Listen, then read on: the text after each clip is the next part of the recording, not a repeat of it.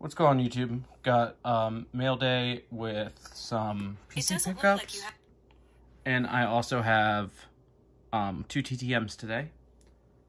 The pickups I bought, I spent $42 shipped on a lot of cards from Instagram from a guy I do a lot of deals with. A bulk of the lot was approximately 300 2021 Prism Draft football cards. 2/3 of it was rookies, 1/3 of it was rookie color. I mainly got that to flip. Not any huge names in there, but like there's some decent stuff in there, like Monroe St. Brown, Kenneth Gainwell, stuff that I'll do well on and has done well for me in the past on eBay. So I got that. I do a lot of card flipping like that to help fund my hobby, because I don't make much as a teacher. But I kind of want to show off the PC part of this purchase. There's some autographs and some non-auto cards. I'm going to show non-auto cards first. Picks up this Paul Goldschmidt Stargazing, numbered to 149. I like picking up just parallels and stuff of star players for my baseball collection. I picked up Jake Arrieta, first moment chrome, for my Orioles collection. Also for my Orioles collection, Nick Markakis, numbered to 999. Picked up his Tua. I'm left-handed, so like ever since I was younger, I always thought left-handed quarterbacks, I liked watching them play, so I kind of have a small PC of left-handed quarterbacks, so that's for that. Next up, for my Maryland PC, Boomer Esiason Mosaic. I also have always liked collecting kicker cards, so I got this Rodrigo Blankenship Silver Select rookie. Picked up Brian Hayes rookie. I somehow didn't pull one, or I haven't had one yet. Just a Trout insert. You can never go wrong with Trout. And the sick Griffey Rainbow Foil.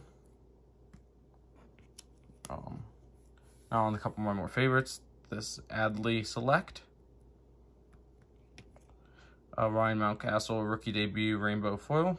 And probably my favorite pickup from this lot. I only paid $1 for this.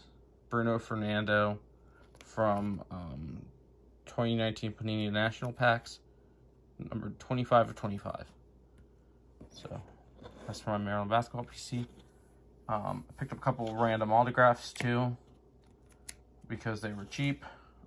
Quentin Groves, honestly never heard of him, but it's numbered 750. I like picking up random autographs for my collection. Dwayne Bacon auto, number 25. This was also only a couple bucks.